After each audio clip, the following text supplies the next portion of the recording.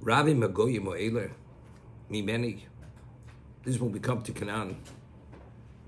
He says, when you will say in your heart, it's something you don't even verbalize, something you think. These nations are Rabbim. They're more than we are, greater than we are.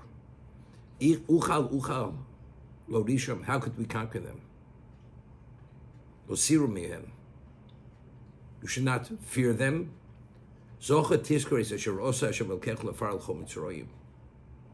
Remember all that Hashem had done to Paro and all of Egypt.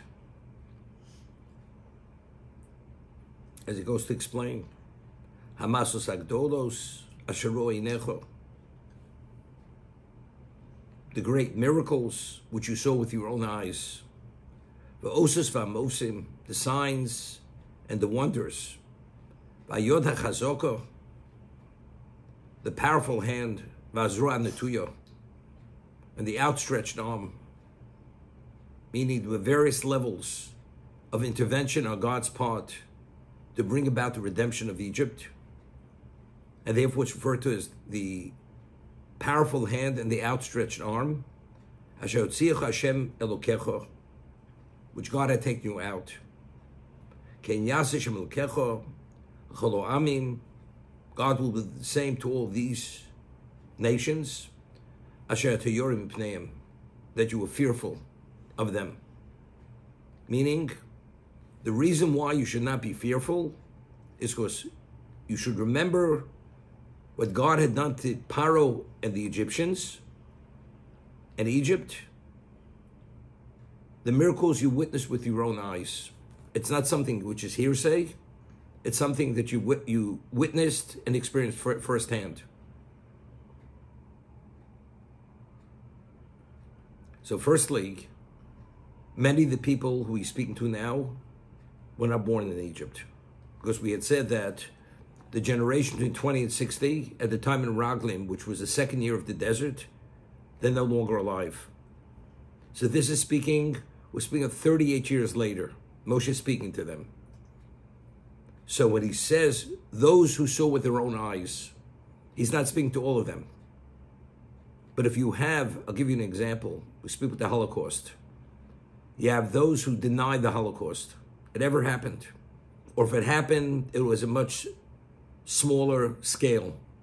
It wasn't the genocide that so-called the Jews say. But if there are enough Holocaust survivors, the deniers cannot deny it, because there are enough witnesses who experienced it firsthand, and therefore they can't deny it. It's only today where there are no survivors, because they all passed on, so therefore they have the audacity and they want to convince the world that it never happened. Since there are a substantial amount of people who are in Egypt, who saw it firsthand, therefore they are the witnesses. So even the ones who didn't, but since they're exposed and they have relationships with the ones who did see it firsthand, it's as if they saw it firsthand. Therefore, it's something which it's not history, but rather it's reality. And therefore he says to them, the great miracles that you saw with your own eyes, and the signs, and the judgment, and the powerful hand, the outstretched arm, that Hashem had taken you out, he will do the same to the nations that you're fearful of them. Just a simple understanding. I always say that a person graduates business school, and he comes back and he becomes part of his father's business. And his father built this very successful business. And his father says, you see this person here, I have a relation with him for 50 years. We've been through thick and thin together. He's never failed me. You could trust him with your life. And the son believes his father. Doesn't question his father's word. But yet, the level of trust which the father has in this person and the son, it's not the same. Until the son experiences that level of integrity and trust, which the Father shared with him, only then is he secure with that level of trust. Because it's not he doesn't believe his Father. It's purely something which is considered abstract. So when you witness something firsthand, the Jews who stood at Sinai and were touched by the Shekhinah, the divine presence, the openly were communicated to, and they saw God speaking to Moshe, it's a different reality when we speak about the word of Hashem, the Sinai. There's a mitzvah say that a positive commandment, we should not forget what happened at Sinai. It's something we should share with our children. It's one of the 6 zchiros, one of the 6 positive commandments. When we say it today, it's what we call Masorah. It's purely tradition passed down for generation after generation. It's not the same. It's the unbroken chain, but it's not the same. But when Moshe is speaking to the Klal Yisrael now on the Eivei Arnon, on the Transjordan side, and he says, Asher ro'ei necho, as I said, because there are enough representatives of the ones who witnessed it firsthand, even those who did not, because they have that level of relationship with those, it's as if they themselves actually witnessed it themselves. And that's what he's saying to them. Over here, there's a Sefarno, very important Sefarno. He says, Kisomar b'levavcha, if you say in your heart, these nations are numerous and greater than we are, how can I conquer them? So the Sefarno says over here, it's very important. He says, Kshetomar, Eicha Ulcha Risham Biyosem Rabbi Meni. When you can ask the question, how could we conquer them? They're greater than we are. Lo Somer Ze Al Derech Shetira Mehem. You should not say that because you're truly fearful of them. It should not be said in that context. El Al Derech Shetakir Shezeho Yinimna Alule Hashem. Meaning, humanly, naturally, it's impossible. You should say, you should not fear them because what is impossible is possible. Normally, under normal circumstances, it's something you would fear. Meaning you have to appreciate what's happening because of your specific and personal predicament, which is not like anything else.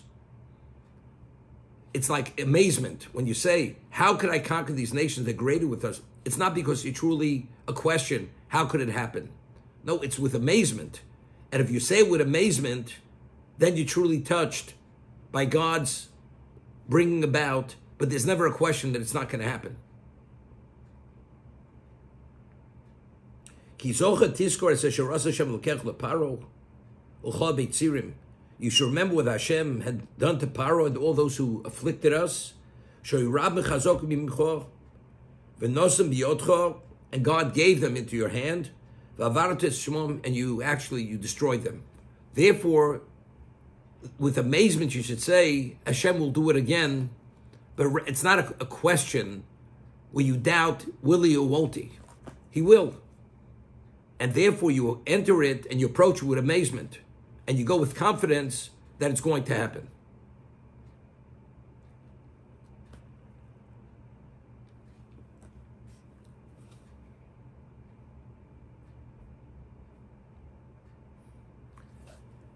It's interesting, in Pasuk Yud Ches, it says, remember all that Hashem had done to Paro and Mitzrayim. What are we seeing about Paro? And again, we find in Parshas Yisro, when Yisro had come and Moshe had shared with Yisro all that happened and all the Jews, what the Jews experienced, the Torah says, over there Moshe says, he shared with Yisro all that Hashem had done to Paro and to Egypt. Also, Paro was singled out individually and to Egypt. Here also, when Moshe says, remember all that Hashem had done, not to the Egyptians only, but what he had done to Paro and to Egypt. We're talking about two entities. Paro in his own right had a certain representation of evil. The Egyptians had their own. One was a nation, one was an individual. But Paro in his own right had a representation of evil. I'll give you an example. We have mentioned many times that the Ramchal cites a Zohar that we speak about. There are 4 exiles. We have the Babylonian exile, we have the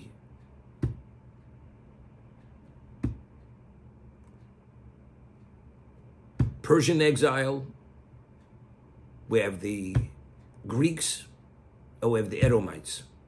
Right? We have 4 exiles.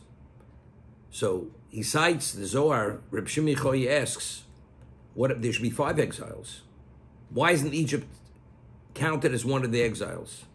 You have the Egyptians, you have the Babylonians, you have the Persians, you have the Greeks, and you have the Edomites. Why aren't they counted? So Reb Shimon Yochai explains, this is Reb Shimon Yochai's answer in the Zohar. Factually speaking, we were supposed to be in Egypt 400 years. We left after 210 years.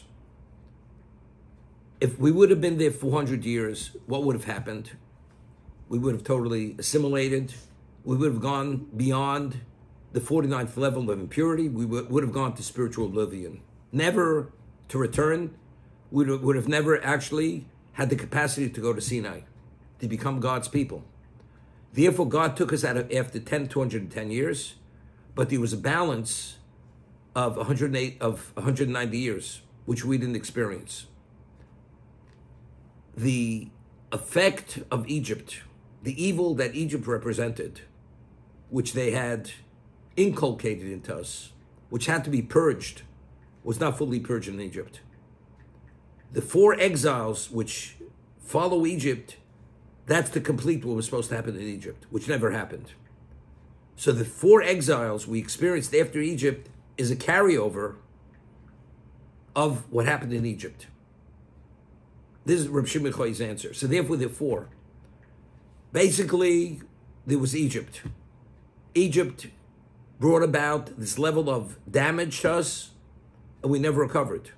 It takes 4 exiles to recover from the negative impact of the Egyptians. So basically, the 4 exiles are really a carryover of the 1 exile. Therefore, they're counted as 4, not as 5. That's Reb Shimon Yochai. It's interesting. There's an obvious question before Yishtabach. When we finish Psuki de Zimra, we say Oz Yoshir, which Moshe had said at the splitting of the sea after the sea closed on the Egyptians. And we conclude Oz Yoshir, V'olu Moshim B'Hartzio Lishber Yitzharizov. And the saviors will ascend to Mount Seir, which is Edom, which is the exile which we're still experiencing now. It's the longest exile. Lishvar is Har Esov, to judge Mount Esov, V'oisol Hashem Mamlucha. And God then will be acknowledged that He is the only king. Nothing exists outside of Himself. We say it every day. The question is, what does the judgment of the Edomites, what relevance does that have to do with Yetzias Mitzrayim? With the Egyptian redemption? Does Yoshir? What exactly, how are they connected? So with the Zohar, with Shimon Yochai, it's directly linked.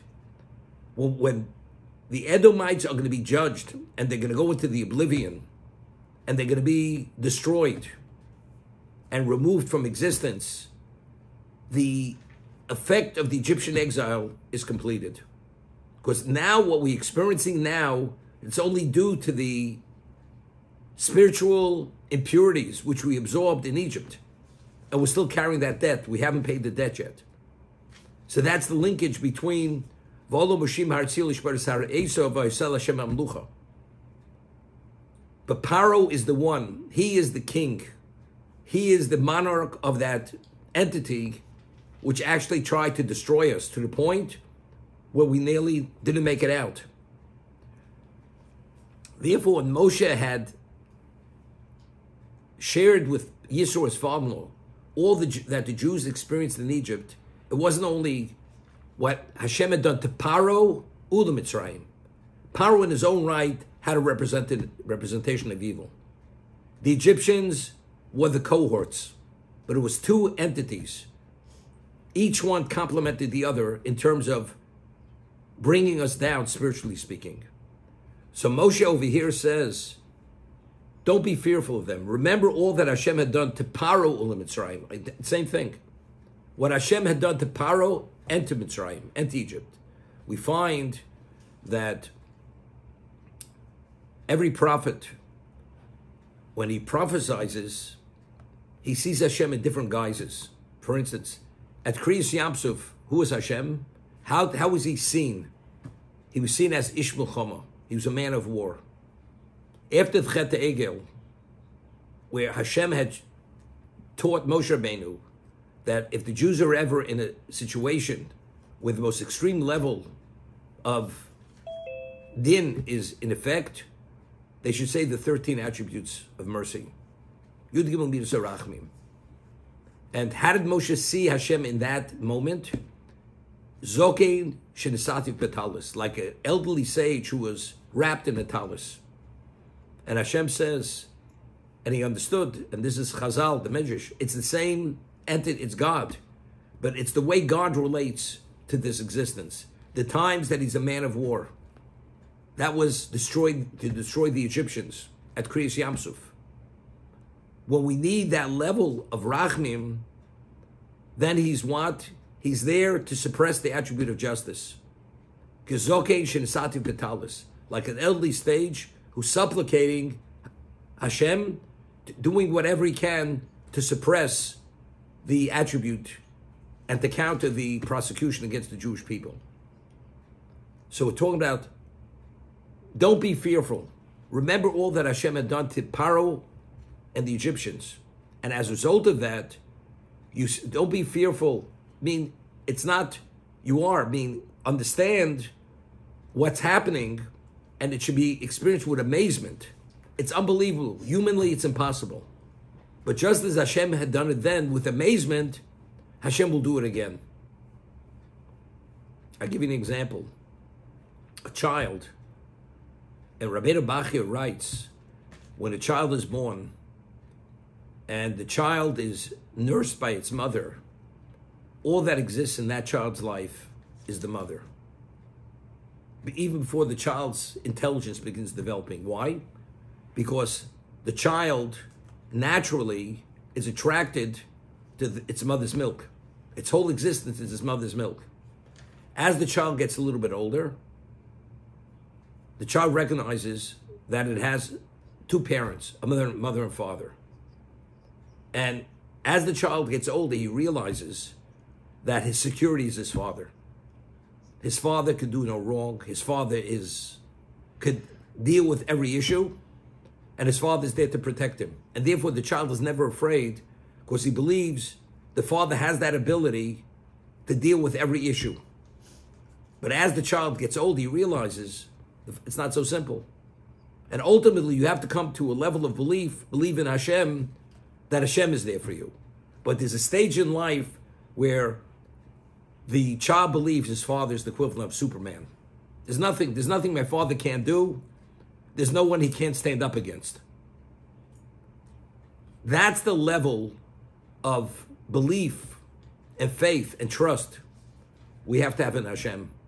And that's what Moshe is saying to them. After seeing what Hashem had done to Egypt, regardless of the impossibilities, God turned over worlds. The 10 plagues, the splitting of the sea, the destruction of the Egyptians' armies, and power regardless of what he represented in evil.